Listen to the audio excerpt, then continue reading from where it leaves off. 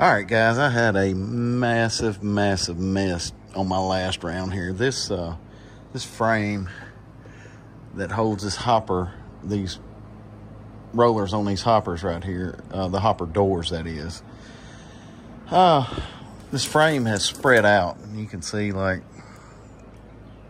right up in there, it's all this is cocked out. And this hopper door dropped down me going down the road the other day, and thank God that I was close to home when it happened. Just this front dropped down and I was leaking. Thank God it was just this very front right here dropped down, and I was leaking rice bran out right here. So what a mess that was. And I never did video much of this. We had a mess. Let me tell you about it. Okay, so while we're waiting on our steaks to get room temperature so we can throw them on the grill and sear them, I'm going to tell y'all a story about what happened on the hopper deal. We took off on a Wednesday morning. No, I'm sorry. It was on Monday morning. I had preloaded over the weekend, headed up north, and we took off just like every other time we take off, and we go the same route like we always do. And there's about 20 miles over, there's this town, and when you go out of that town, there's a little bridge that's got a dip in it. I hit that dip, and I looked back in my mirror because something caught my eye, and there was dust going everywhere. So I looked back, and I seen that hopper door, or seen the rice bran coming over, and I pulled over, and I got out and looked, and I'm like, oh my God, what do I do now? So I was on my way to go look at some stuff I was going to buy that's coming up. It's coming up in an episode soon. So I pull over, look at my hopper door, and the front of it on the driver's side is hanging down, and that stuff just pouring out. I'm like, Lord have mercy. So I'm trying to figure out what I'm going to do. I call my broker, and we discuss it, and he calls the customer, and I kind of told him what I had on my mind is borrowing a belt that you put up under the hopper, and it's a circular belt, and it feeds another belt that goes up and dumps into a trailer. They use it a lot, fertilized places, a lot of farm places have them, and I knew I could find one because I was that close to home. So long story short, called the customer. They said, hey, sure, transfer it into another trailer. So I called a couple buddies of mine that manage some fertilizer places and farm places, and a farmer friend of mine had a belt. So I go and I call my mom, my cousin come meet me at my friend's farm shop, and I leave my truck there. We get in my pickup, go get the belt, come back to my buddy's farm shop, and go home, get the 359, and get my cousin's hopper bottom, and come out and transfer the load over. So that's kind of how this week started, and it was a mess. Lots of love for my home folks. People I've known all my life helped me get this whole deal swapped over, and it just, tell you what, living in a small town, there's lots of goods and bads, but I think the goods far outweigh the bad. And I'm thankful to have friends that help me, and lifelong friends, like that my buddy's farm shop, his dad, my dad, friends. My grandpa used to gin his grandpa's cotton. I mean, it goes back that far. We're talking about 60-year-old relationships. So it's awesome that people band together and help you out like that. And anyway, we got the load moved over, and I left with my cousin's trailer in the green truck the next day. And that's just one of those things. It's a mess. I got to get the hopper fixed. We're going to switch gears in a couple more videos. You'll probably see me swapping gears, swapping trailers. Going to do something different for the summer and work local so we can be at home with the fam, and just take some downtime and be at home every night and do things that I don't normally get to do. I had an opportunity come up where I could do some things like that, and make the same or better money and So I took it, and I hated to because I love the road. I love trucking over the road, and I'm not a local guy. I'm not a get up at 3 o'clock in the morning and get home at 5 o'clock in the afternoon guy. I'm a get up when I want to and truck till when I want to kind of guy. So anyway, so this is a story, and later on in the week I'll start this video, and that's where the video is going to take off at. So all right, enjoy guys. Thank y'all.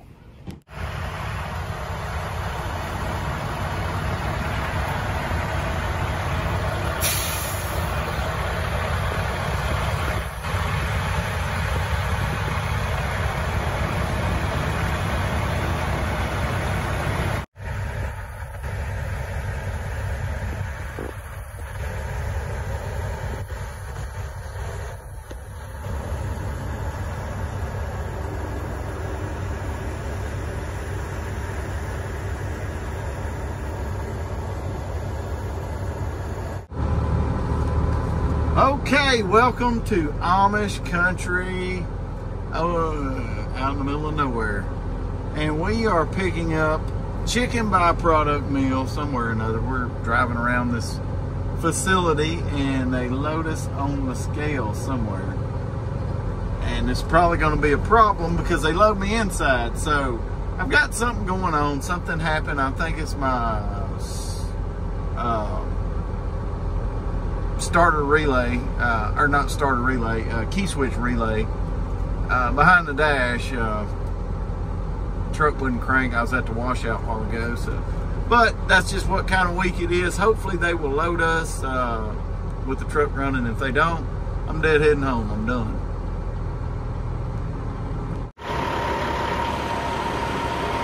All right, so we're up here loading. I can't tell between the blow by from my truck dust coming out of there what exactly is this crap in the air, and I'm sure it's blow by from this truck. So I'm gonna run back here and talk to my little buddy and see what I need to be doing while he's loading. If I need to be washing the pile on the trailer or what. All right, we're just sitting here watching it load right now, so nothing to see here. Just waiting on it to pile up. We're going to back up under it a little bit, and we're going to pray this guy knows what he's talking about, because I just think my load's fixing to be screwed up. As customary for my protocol hauling this, every time I get through loading it or dumping it, I clean everything up.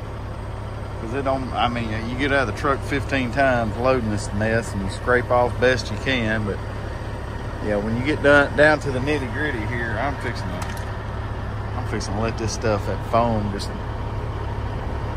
yeah, nasty.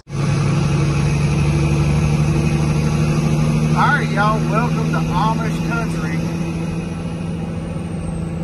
We loaded a while ago, and we've got to go south down to I-70 down there. And we're just rolling through these rolling hills through here, but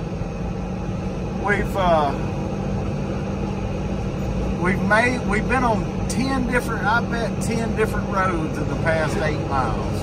I mean, every one we get on, I rarely ever use a GPS, but like there were so many turns down this route, I'm like, I can't, I'm gonna lose track. I missed a turn, and thank God when I was going to this place, there was a place that loaded trucks just up the road. So, man, it's an absolute mess. But I bet you before we get to 70, which I don't think is probably about 50 miles down there, I bet you we've got to be on, I bet you it's 20 something different roads. So it's like GPS, quarter mile, take a left, quarter mile, take a right, you know. So anyway, we're fixing to pull up to this stop sign and go, I don't know, go some certain way.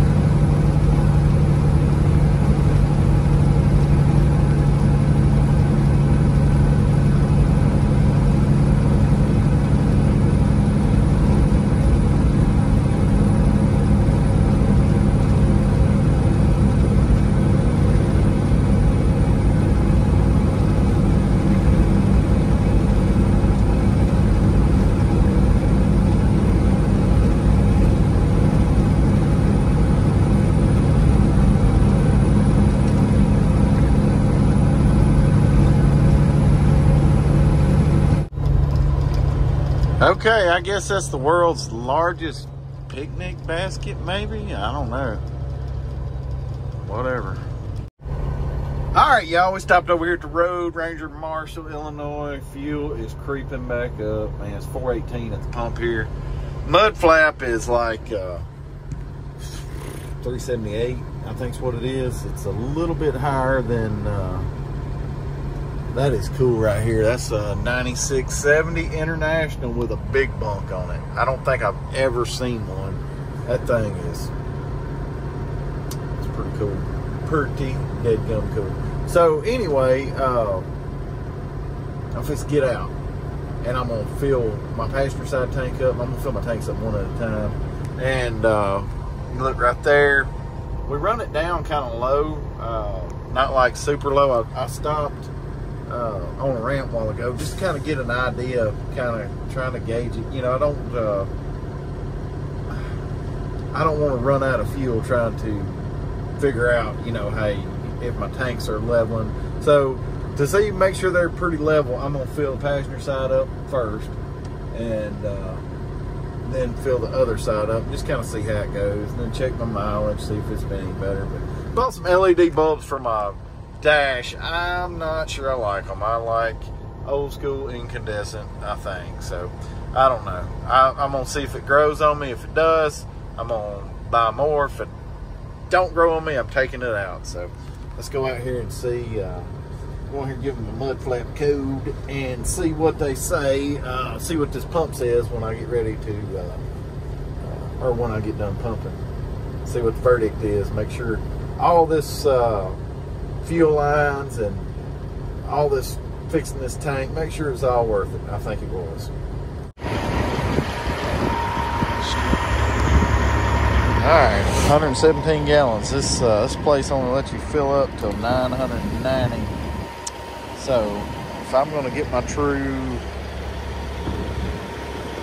fuel mileage on this thing, I'm going to have to go in there and give them another fuel code, or some places they know how to carry it on over, but yeah, it's, we're not going to make it to, we're going to definitely go 990 for sure. Alright, she's filled up. We are 236, so it's 117 on the other and 236. That's 119. It's within 2 gallons. So within 2 gallons, I'm gonna take it. Now the fuel mileage, we just ain't even gonna talk about that. I don't want y'all laughing at me. So let me go in here and pay for this mess. All right, y'all, we made it down here to Texas. I really didn't film nothing Friday coming into the house or coming down here because I didn't leave out until last night. So anyway, we got down here this morning, and seems that I didn't film none of this last week because everything was just such a mess. But the hopper doors just messed up on my trailer, and I had to swap my load over into this trailer. And doing that, here I get here today, and they want my previous bill of lading, and the numbers don't match up on anything else, the trailer numbers. So they're having a conniption fit and won't take the load. So they told me they wanted a bill of lading with the right trailer number on it. I'm like, okay, well, let me go out here and get on Photoshop and see if I can hook you up. So that's what we're trying to do, is get on Photoshop here and see if we can get this looking something similar. The worst part about it is like, it's not just like in this bill of lading, like everything is bold, and I can't make stuff bold. So I may have to call my buddy that loads me down there, and if I can't get this right, and swap it over. I've got one of my dispatcher buddies over there. He's working on it right now too. So whatever we can come up with that looks about halfway normal, that's probably what we're gonna go with. So anyway, I guess I'll just let y'all know how it turns out. Yeah, so we got everything straightened out. I'll just tell you how we did it here in a minute. All right, so really all we did was change that trailer number on my paperwork, and little Photoshop, little clearing the old, whiting out over the old trailer number, and just putting a new trailer number in, emailed it to these guys. And I figured we was going to have a problem, because this guy just like, he was on top of everything. Like when he first checked everything, he was like, trailer number, trailer. He was going from the washout to the previous bill, trailer number, truck number, you know, and like he highlighting everything. And I'm like, boy, this could have been the worst time to have this happen, but because nobody ever really checks that, you know, like they should. But that guy did, of course. I thought it was going to have another problem, because this trailer has a couple small holes in it. It rained over the weekend. I tried to keep it all inside, and but anyway, it did not. He checked it a while ago, so I don't think he said, I'll be right back. So I'm hoping that we don't have a problem there. That being said, the guy, back to what I was saying, the guy checked that bill of lading. He printed it off. I emailed it to him. He printed it off. And then he called his boss, and he's Hispanic, so I couldn't understand, and his boss was too. And they were like, talking, and I couldn't understand what they were saying. And the guy looked at me. He said, "It just changed the number." I'm like, "Yeah, I talked to his boss earlier, and his boss said I need a bill of lading with the right trailer number on it." So I just, okay, you get a bill of lading with the right trailer number on it, and that's what I did. So that's what happened. I just changed the bill of lading number, or the trailer number on it. So anyway, that's what the guy said. He said, it's just the number's been changed on it. I said, that's what your boss told me to do, so that's what I did. So there we have it. It's just documentation. I swear, this pet food, sometimes I think it's worse as far as like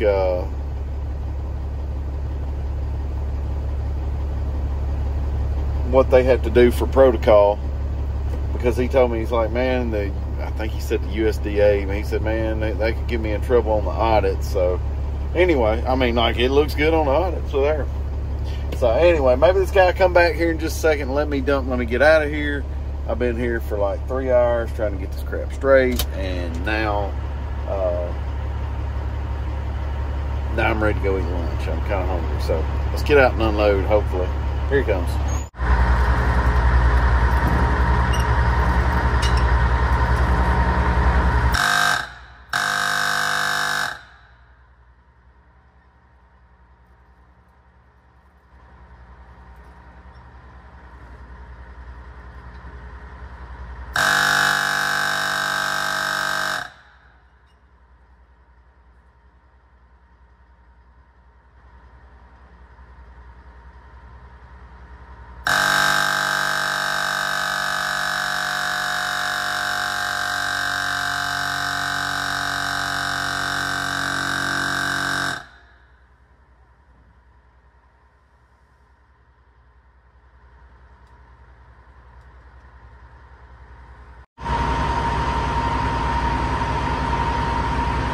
Alright, she's coming on off here. Hopefully this stuff won't get stuck too bad. It looks like it's going to stick a little bit, but I don't know. I don't know what we're doing after this. I don't know how. I'm sure we'll need a washout no matter what we do. And that's one thing I got to do now. I got to try and figure out where the nearest washout is. But I also need to figure out where the heck I'm going and what I'm doing, because I don't know yet.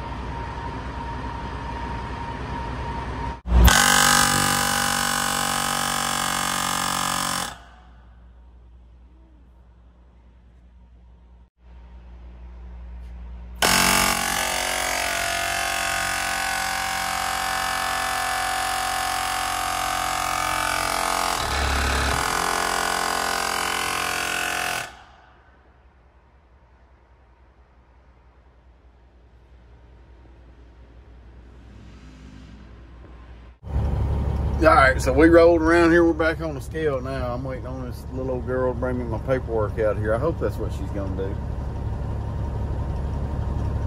They come out here and got it a while ago, so I don't know why they wouldn't just bring it back out here. But I don't know. I'm going to sit here in the air conditioner for a minute. And I guess she don't come back out with it in a couple minutes, and I'll go in and hunt for her. But I don't know what we're gonna do out of here. I'm in a mood that I don't know. I'm in a funk, and I don't know. Just in a funk right now, and nothing sounds appealing to me. I mean, I don't know. I just want to go home, and my mind's tired, my body's tired. I need some time, I think. So I don't know. I may go home after this. I'm gonna see what they got to offer. I just don't know. So we'll see, and I'll let y'all know just as soon as I get out of here and find out. All right, well, we finally got our barbecue. I need to look in here. Kind of dark in here. I can't see much, but well, all right. Well, we got our Dickey's barbecue anyway. DoorDashed it out here. I didn't want to drive nowhere. Got our baked beans and our green beans, but we didn't get a fork or nothing with it, so I don't know exactly how I'm gonna eat this right now. I'm trying to figure it out. So I usually carry some forks and stuff with me, but I can't find any in here, so I don't know where they are. I guess they're not in here, but I don't know. I may run in here and see if I got some in the truck stop. I don't really feel like walking all the way back in there, but it is what it is. I don't know. We'll figure it out, but got us some brisket anyway. Got a load in the morning, and it's going back to the house, so we in good shape. All right, we're getting up early this morning. All right, look at the moon though. The thing looks cool. It's been going down fast. Like I just did my logbook a second ago. Then this stuff went way down. So anyway, we're fixing to jump in the Houston traffic here and go try to get loaded real quick. We got to go get washed out and then get loaded. So let's get this going, because traffic is going to get wild coming in from the east side. Well, it don't matter what side you're coming into Houston, it's wild. So all right, let's get rolling.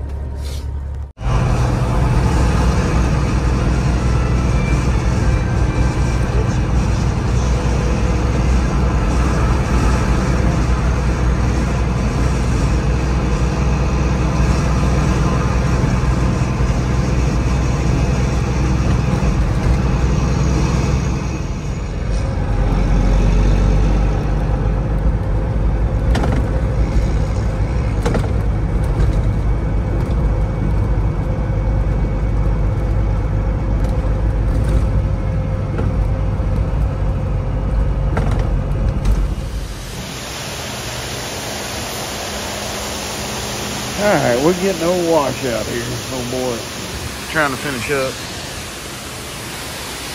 We're trying to it's going to be right about time to load when we get there. They get there at 8, so hopefully we'll be there just in time.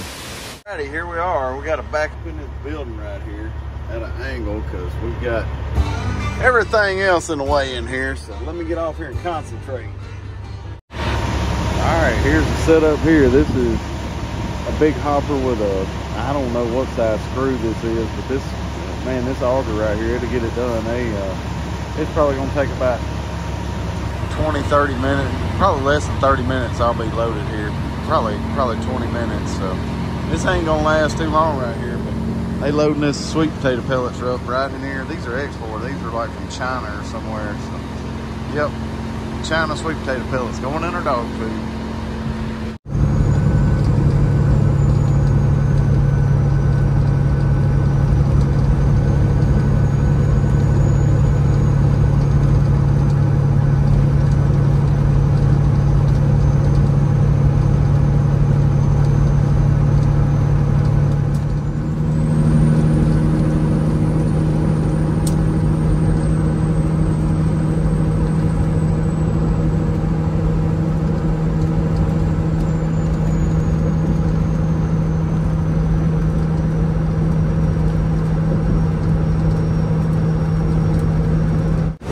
Alright, so we made it over here to unload.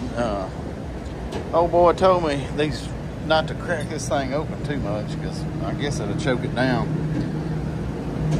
So we're just going to, he said about 2 inches, so we're going to go about 2 inches.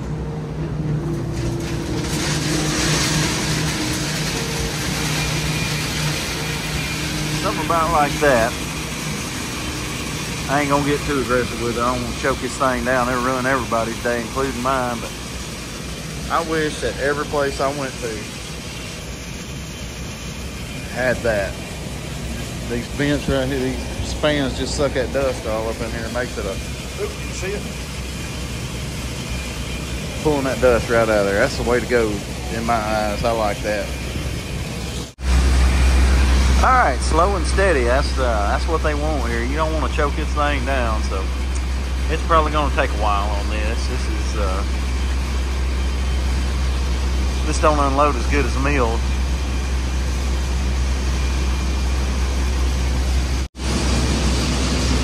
Tell you what, we ain't been unloading maybe, I don't know, maybe 10, 15 minutes.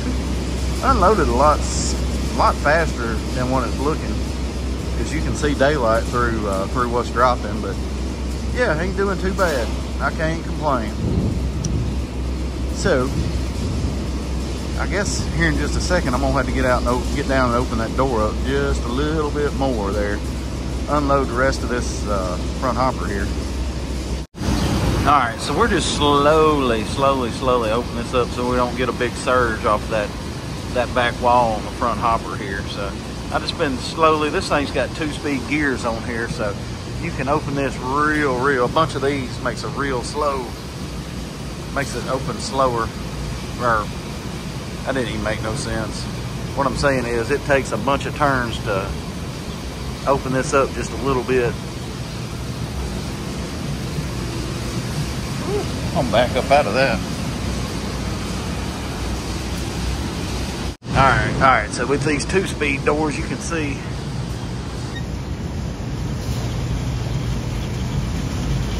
that's, and then you go to high gear like this, slide her over there in a big hole.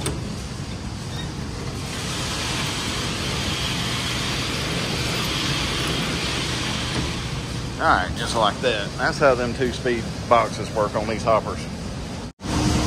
All right, let's get her crank handle on there, so we'll kind of know where to stop. Come over here. Woo. Draw us a line in the dirt, and we can follow that crank handle and see exactly where we need to stop. Oh well, I was going to show you how I pull up. I had the camera in the mirror and show you how I follow the shadow of this thing and line it up with that, and then that'll put the front of my hopper where it needs to be right there. So anyway, I guess my thumb bumped the camera where it turns on and off, and I didn't get to show you all that. But yeah, that shadow, a lot of times you can see the shadow. Sometimes you just line the crank handle up with it, but you follow the shadow right there and draw your line, throw you something on the ground, and that way you'll know where to catch your hopper at, or stop your hopper at. All right, so we're gonna go, let's put this thing over here in low gear. Just very slow, very easy.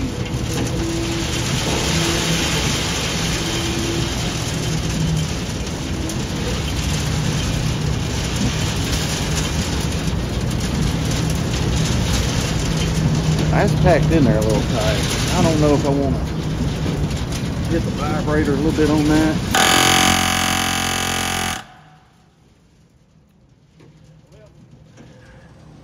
Looks like I'm gonna have to open her up a little bit more.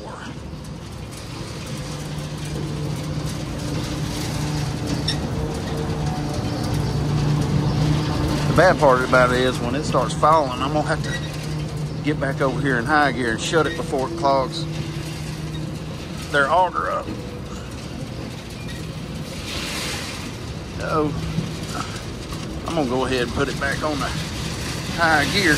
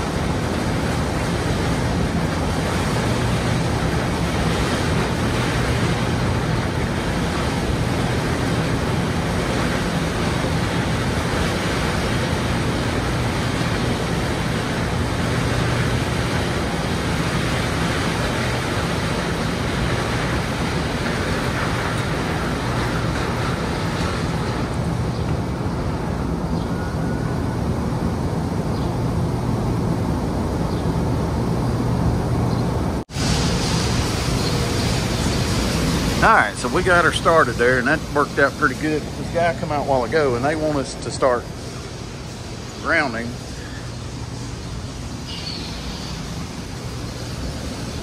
our trucks, our trailers, and I'm guessing, I don't know if it's something to do with the dust and you know, get a spark in here. You get enough dust in here and a spark, and yeah, you could make a sonic boom real quick. I don't know if that's what that's for, but I'm guessing it's something to do with that. Well, quite naturally, if you put 8,000 more pounds in the back than you do the front, it takes longer to unload, but it just seems like it is taking way longer to unload. It may just be me, and I'm ready to get the heck out of here. Even though I had to wait on nobody, but I'm impatient today. I'm kind of anxious. I'm ready to go home. It's Wednesday. It's not really been that good of a week, so I'm just don't want to go back out at the end of the week. And I'm not. That's what I'm gonna do. I'm gonna go home and trying to unwind a little bit, man. I've been wound up here lately. I don't know, you know, last forever. I've been wound up, but it's just, I don't know. I need some time, I guess. So I'm gonna go take some time. All right, we done got empty. Oh my Lord. There's that guy out there in the desert with the base station. So we're gonna pull up on the scales here, scale out, and call her a day for sure at 9:30 in the morning.